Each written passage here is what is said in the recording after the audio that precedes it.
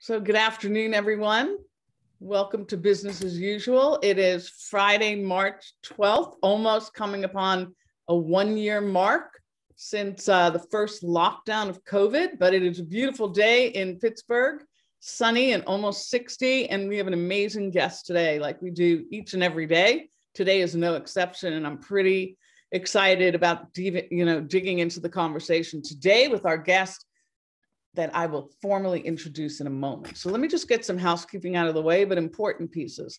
First of all, we have Jonathan Kirsting. He's here with us always. He's Vice President of all things media and marketing and storytelling. So if you have stories, if you have things that you think we should be talking about, just lean into Jonathan, because we do everything from radio to podcasts to you name it. So Jonathan will be looking and making sure if there are questions, he's paying attention to that. And he will chime in to make sure that we have our guest, Dan, to answer those questions. I want to give a shout out to Huntington Bank for their longtime partnership with us. They have been very active in the tech community, very active in the small business community, as well as offering a wide array of services. They have been with us through many of our innovations, meaning many of our experiments, and Business as Usual is definitely one of them. I think we had an idea that it would last for about a month. And then here we are. And there's so many great stories to tell, so many incredible people to meet. And I would say it is the most fun that I tend to have in the course of just these intense times. 40 by 80, it's the longitude and latitude of Pittsburgh, a wholly owned subsidiary of the Pittsburgh Tech Council. You're going to hear more about an apprenticeship programs and things that we're doing in workforce development very soon. And we also support entrepreneurs. It's our charitable organization. So let's get on with the show, right? So we have Dan Lavallee. It's pretty funny because we know his dad, and it took us a moment to go, wait a second, we know his dad, but Dan is the Director of Social Impact for UPMC Health Plan. And we're going to find out what that means. Who is Dan, the man? And have a chance to just talk about what the work is that he's been doing and what that means to our community. So Dan, welcome. Thank you for joining us today. Really excited to have you here. And we're going to jump in and we're going to say, okay, if you follow the series, you know that the way I kick it off is really trying to find out a little bit about you. Let our guests learn a little bit about who Dan is. What is, a little bit about your professional journey, maybe some of the things that you might be most proud of, and how did you land into what you're doing now? Beautiful. Well, thank you for having me, Audrey, and everybody. I promised Brooks I would do some sort of dance routine at the very end, but we might not get there, so that can be, for another day. But no, we can do it. So you all having us on a Friday, and especially as we have, more and more warm weather and better and better news here and across our country. So for me, and I've had an interesting journey, Audrey, and a lot of my father and and our family and what's kind of gone on in our life. But a lot of I've Western Pennsylvania, born and bred. Found my way to DC for a little bit during the recession, and then came back here to help my dad take care of his grandmother with my wife at the time, and she had run a Kunst bakery in Pittsburgh. A lot of you probably had been there at some point in life. It was on Oak Pitts campus, and so that's our family in a nutshell. And, for me, my life in a lot of ways was shaped by loss, but then opportunity. As we came back here, I, decided it was, after working a little bit in healthcare, I wanted to try to make a difference, in the public service. Decided to run for Congress in 2014, which was a wild experience. I didn't know anything about it, but I thought it was time for younger generation to step up a little bit and at least be a part of it. I didn't want to complain, Audrey, without trying to do something about it. Had a fun journey, ended up coming up well short in the general elections. That was certainly a down, but so many people gave me a chance and a shot in our family, that it kind of, made me look a little bit where I wanted to go. And, so I joined UPMC Health Plan a little bit after that election because I wanted to work, quite frankly, for a group of people. I didn't really care what I did at the time, but people I trusted and loved and admired. And so I made my way there, a little bit after that election. I've been there about 6 years now, and I serve on a new team that we started about a year ago, right before the pandemic, that we call the Center for Social Impact. So look, we know that our members in the community, you can't be worried about going to the doctor or or taking your meds if you don't know where you're going to stay at night, if you don't have a job that, provides the foundation for your family, or where you're going to find food the next meal. So, for us, it's all about how do we partner with the community to develop direct programs that do this. And, one I'll go into, in a little bit is our Pathways to Work program, which is a new one that we started during the pandemic after we, saw 1 in 3 Pennsylvania workers lose their or file a jobless claim. And as you all know and have been talking about, jobs aren't fully coming back, but it was time for us as the largest employer in the state to step up and make some meaningful difference and change. And so we started a small little team of recruiters that we call Dream Makers, that are here for people in the community to talk with, help them navigate and find jobs at UPMC or elsewhere, or trainings, which we'll go into. So there were 2 big things that we kind of heard in the community, is that we needed to help people navigate and find the job better, and that we needed to develop more skills-based training programs, which I know is the focus of the council and many of you on the call today, around how do we train and how do we develop apprenticeships. So that's what we've tried to do in the past 6 to 9 months with a program that we call Freedom House that I can dive into in a minute. Yeah. But it's honestly all about that service and what we can do to help the community. So it's been great. So I just want to point out, if you've seen, he has nail polish on, and do you want to say anything about that? I'm happy to. I didn't get I should have asked my daughter to help me today. She is an expert nail painter, and got to make these Zoom and Teams calls fun. And I, like my father, talk with my hands way too much. Dana from our team knows. I think I talk with my hands every time. So we try to keep it fun, Audrey. So it's great. I love it. I love it.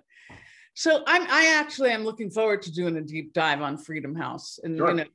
Let's talk about it. Talk about you work on Freedom House too. Give us like the social impact. Let's wheel back and give us the social impact framework for the. Absolutely. So for us, in terms of the social impact framework and how it clicks into Freedom House, is it's our vision to be the national leader as a health plan and as a system in terms of developing social interventions that work, that help the community, and that help individuals have better healthcare and quality of life. So for us, it went straight into jobs during the pandemic. So some of you might know, in the 1960s, there was a Freedom House program that was started by Presby Hospital at the time, Pitt, and others up in the Hill District. The whole goal was really around how do we better serve the community? There was no emergency service program at the time. As our community services vice president always articulates, and the vision that he had and so many others at UPMC was to look into that history in so many ways, which created what we know as the EMS services today, and was all done through training individuals who were unemployed. The vast majority were from minority communities and backgrounds up in the Hill District and others, to be that workforce, to go out and serve communities that honestly were never getting that type of service at the time. So it lasted about 7-8 years as a job training. And then it really was the bed country for how EMS services was provided. And now it's no secret, and I know you all have talked about this, and many on the phone work in this now, there's a dire need for social impact and social determinants support, whether it be food, employment, housing in our communities. And there's a chance that we can, as UPMC and others, provide this service in the community, but that workforce isn't always there. So that's why we re-upped Freedom House 2.0 with the legacy and the focus on this as a job training program for individuals, especially on Medicaid or cash assistance, who want to work. I think that's a misnomer. People want to work. That's what we hear. And we needed to give an avenue to do that. So we were fortunate, Audrey, to partner with Partner for Work, Father Paul Abernathy, and the Neighborhood Resilience Project to host a class. We have 2 classes scheduled of 10 each. We have our first graduation here next week, and nice. Their cohort in March, and we're going to do 3 more through the end of the year. So the focus here is the exact same type of training, but then with a little bit more trauma-informed approach and a little bit more of how can we leverage paramedics and community health workers to do more in the homes and in the community. So the courageous and just brave nature of these students who've gone through is just amazing in their personal stories. So that's why we did it. That's the frame. And, we've paid them in this training, through Partner for Work, and tried to give as much mentorship and support as we can, which I know is the vision that you all have for where you're headed as a council for IT related and other jobs. So it's exciting. We're learning right with you. And so is Freedom House like a location? Is it a physical location? And how did you adapt during COVID? Sure, it's a great question. So it is not an actual physical location. It's Okay. based off of what was called Freedom House Ambulance. And now what we did was the training that we are doing is with Father Paul up at the Neighborhood Resilience Project up in the Hill District. We're going to have one more cohort in the Hill, given the history and so much support that's needed, and then take it on the road. So there will be different homes for Freedom House because that's our goal. The Key Sport will likely be next. Looking at a handful of other communities where we have a presence and have a need. And during COVID, Audrey, what we did is, we had plans, of course. This started in January when things were still quite difficult. We had an ability to do some of the trainings, via devices at home. But what we were able to do with enough space that we had was have all the precautions in place, dividers up for the training, ensure that we had people that were, all the precautions that we take within our hospitals, we did there as well. And that's what our vision is, to continue to. We value the in-person learning as much as possible. But again, we're very strict with social distancing guidelines, cleaning and masking that we were, able to do. So it was exciting to do it. And hopefully warmer weathers will help us to continue to do it in person. And so what, do they actually have an ambulance? Is there an ambulance like tied to this? Can you talk a little bit about that? Sure. So there is, and it's what we've tried to do is leverage that work. So not all the ones who come out of this Freedom House cohort will go to work immediately as EMTs. A lot want to be nurses, and some will be community health workers, which is a bit different. But the city and the mayor and the EMS chief and others we were able to see. We had the CBS Art News crew that came a couple of weeks ago, but we had the new ambulance. That all the new ambulances in the city, or at least most, I believe, have this Freedom House ambulance emblem on it, which is beautiful. And I just admire the mayor and the city and for really honoring that, because and showing that the impact that was had. And it says 1968 to 1975. So it made it very real and makes it real for the students and others to come, to show that here's the legacy. We actually have a couple of the founders who've partaken in the classes and are there with them. It's a great piece. We have mentors, and I see some of the questions in chat around volunteers and others. Yeah. How do they volunteer? Yeah. So we actually, the thing that we need now are mentors. So, people who have we like to keep it some inside UPMC, but others elsewhere who would like to be. So we will get that information to you all, include the recruitment flyer. Is there a link or anything that you want us to put in there? No link at the current moment, but a flyer that I'll get to you guys if that it really has a QR code and then an email that will, the easiest place to get to an application for it. So we're kind of running it through the Dreammakers team that we have. So we connect it all together. Right. So do you want to talk about the Dreammakers now, since you sure the entree to that? What is this team of people that you're calling the Dreammakers? Yeah. So, and I had heard this from many people in the community, Richard Garland and others, that, people, when trying to find a job at UPMC is just hard. I mean, we have thousands open at any time. There's, thousands of people who apply, and especially during the pandemic, when so many people had types of skills and that honestly were great fits for us. We are not only nurses and doctors. We have thousands of positions in customer service and other roles that people really don't realize are that, they have the experience for. But Audrey, what time and time again, we got to a point where people didn't feel like they had the right connection to us. So that's why we launched this team of recruiters, and they're all young and new in their careers as well, and they want to make a difference and what they're there for. So they're not held to the same. They don't have to fill 100 nursing support positions in a week. What they're there for is to talk with anybody. It doesn't matter if you're working on your GED and you're not sure where your career is going to go, or if you have a PhD and you lost your job during the pandemic.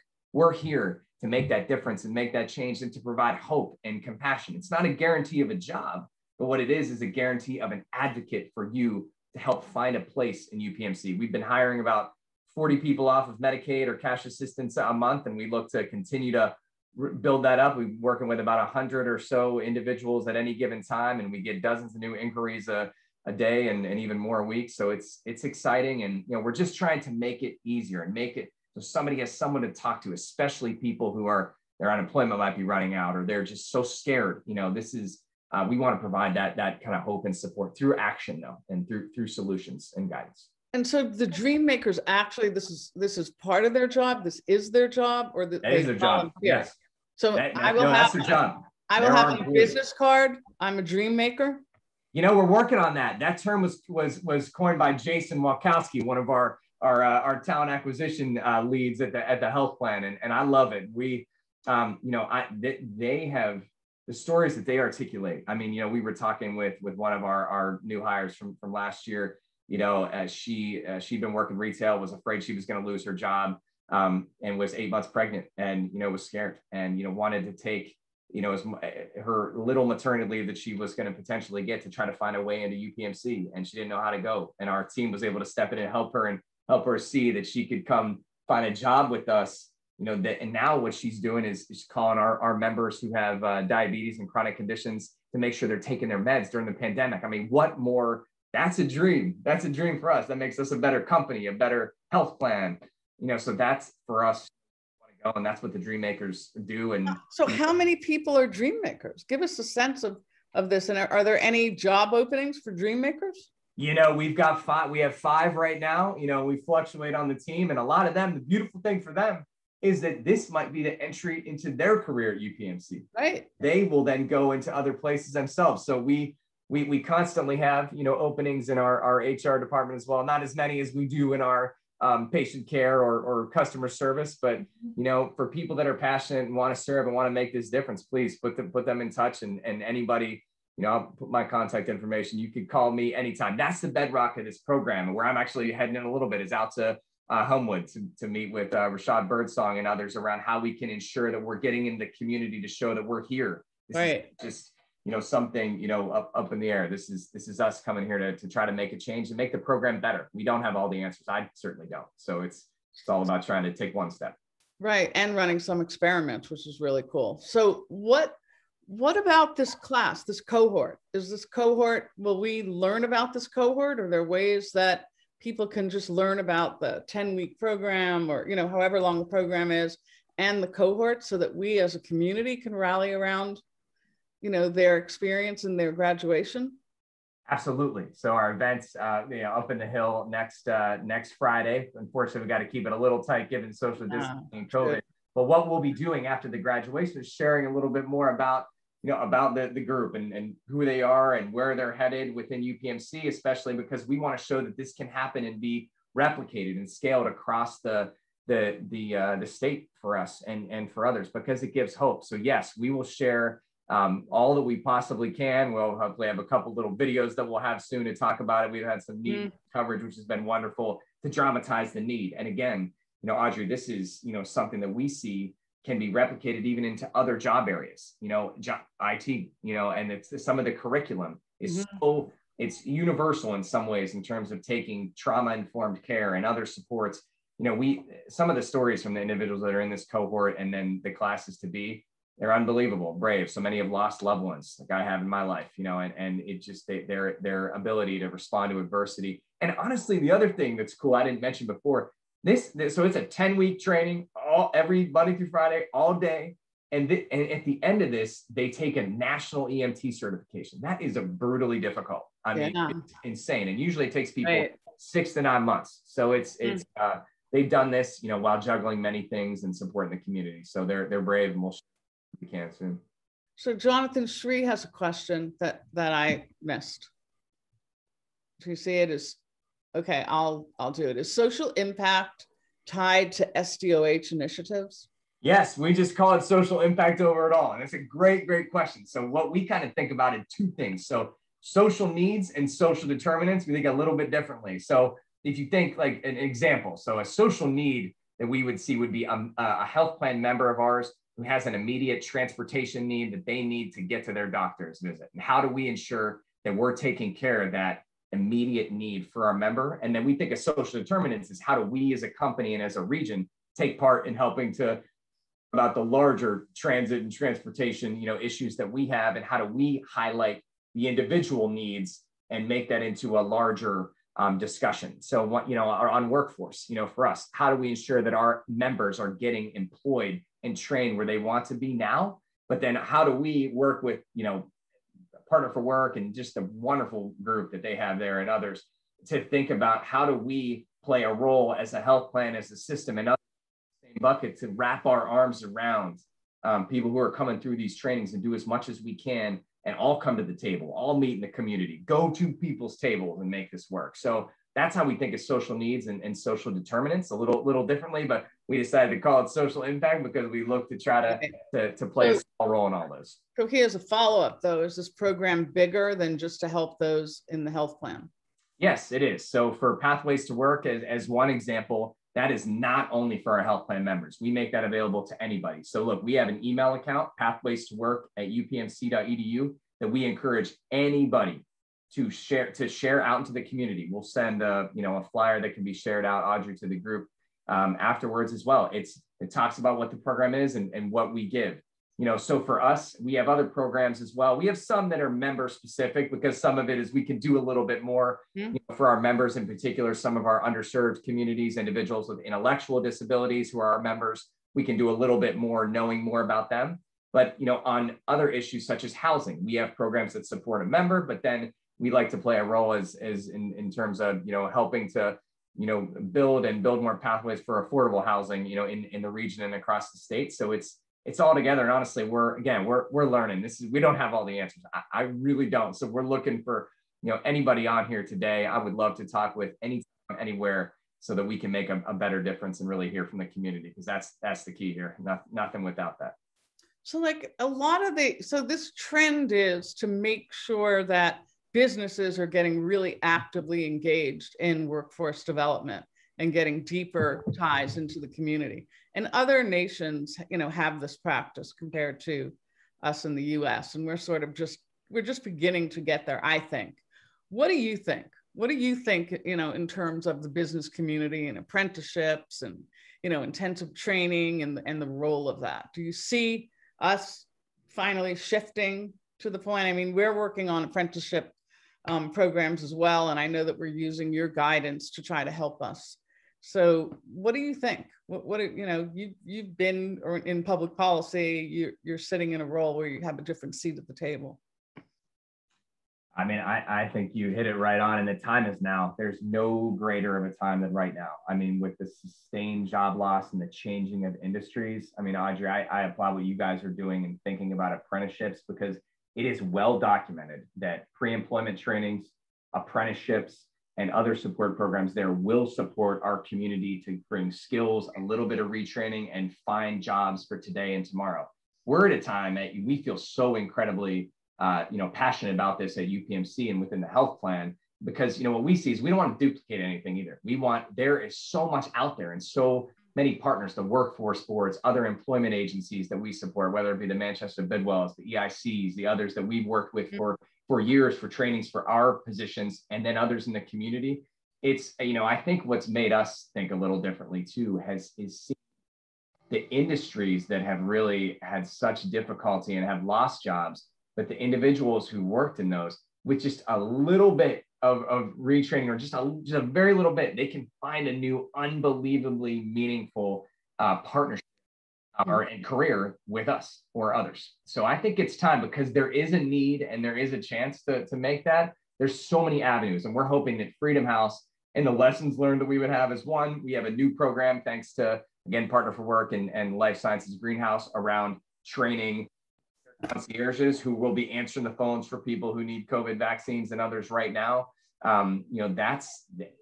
We see this is the time. And even if we work through some issues and changes, it's a chance to bring us all together, because that's what we've heard. So Audrey, I think we will get there. We are getting there together as a region. And, I'm confident we'll move our region and our state and country forward with these types of partnerships. And we'll learn from each other, because we're just vulnerable, I think, about what we don't know and about what we need to be together. Right. We'll trust with each other. We'll get there. I promise. I know. So Jonathan, grab Mark Freeman's.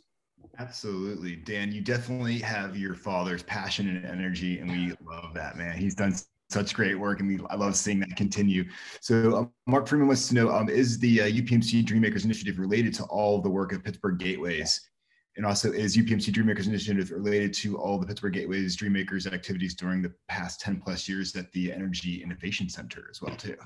Absolutely. I don't even know if we, honestly, I would say this, we might not even have our Pathways to Work, recruiters in the Dreammakers team now, without a lot of the work that's been done at the EIC. So I'll tell you what's special about that is, over the past year, we had 150 of our Medicaid members go through the EIC's environmental service training, which is a partnership with EIC, and then our UPMC leaders, John Kerlicki and Val and their team up at Presby and Shadyside, and the EVS roles that they have, the environmental service worker roles. It works all together. We wouldn't have that without the wonderful training programs that Rich runs and others, and several others around the city and the region. So they are connected, because all we're trying to do is give people an avenue to either find a job that they could be qualified in, a career they're interested in right now. And if not, refer them to a training program either that we run or a community partner runs. I mean, that's the dream. That's the dream right there, because we want to meet people where they are. So yes, 100%, Mark, it's a great question.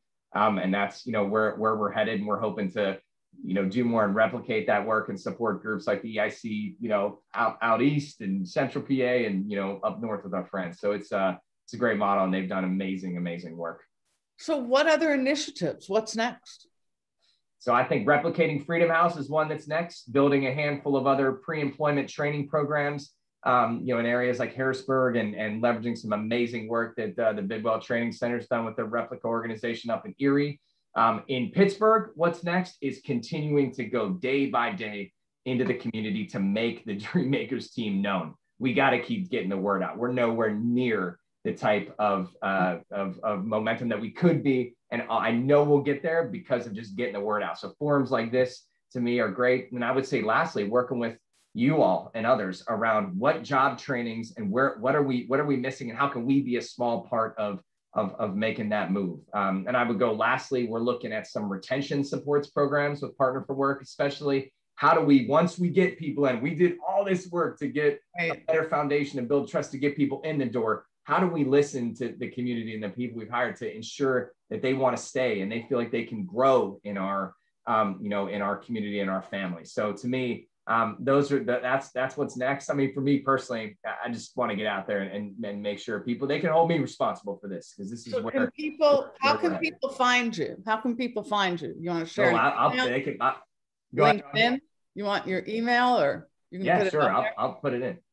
Okay. I'll put it into everybody, email, cell phone, and honestly, it doesn't have to be just related to workforce. We have an amazing team that I'm on as a part of Social Impact, and others across that. We're looking for partners and others. Okay. It doesn't always have to result in something immediately, but it can be all of us kind of passionately going in the right direction. I'm excited to hear about where you all are headed, because what you're doing is that's the right path, and it's just the greatest thing.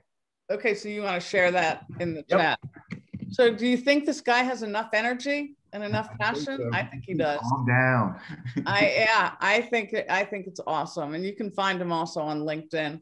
So Dan, it's Friday. It's the beginning of a long weekend. It's beautiful out. It's a year of COVID. What's the big thing that you've learned over this last year? I have learned to be incredibly grateful for what we have. My wife and I have a 5-year-old. We have another one on the way in May. And, we have, I think I've learned in this time, I was talking to a couple of people yesterday who had been out of work and were interested. That to me is to never let that go, and never leave that, because so much of what we have, we're so great. We're so fortunate to have what we have, and it's time to continue to step up. So what I'll remember is there's a chance if we just join together and have a coherent vision as we move forward. Never leave that be. It's always been something I've tried to appreciate in my life, and some of the loss I had earlier on. But that's what I'll remember and take away from this time, is that, there's always hope, and there's always a chance to do it, as long as we just can get out of our comfort zones a little bit and do that together. So I'm grateful for you all, and hopefully we get to spend some more time outside. I'm pumped for that, especially. I know. And you are having a COVID baby.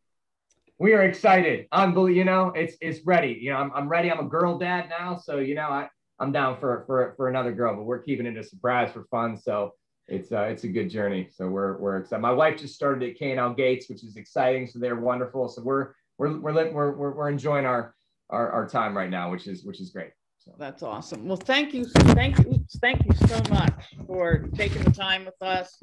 Love your enthusiasm. Love the leadership on this work. Love the partnership. Thank you for being so candid and letting people have access to your cell phone and your email, etc.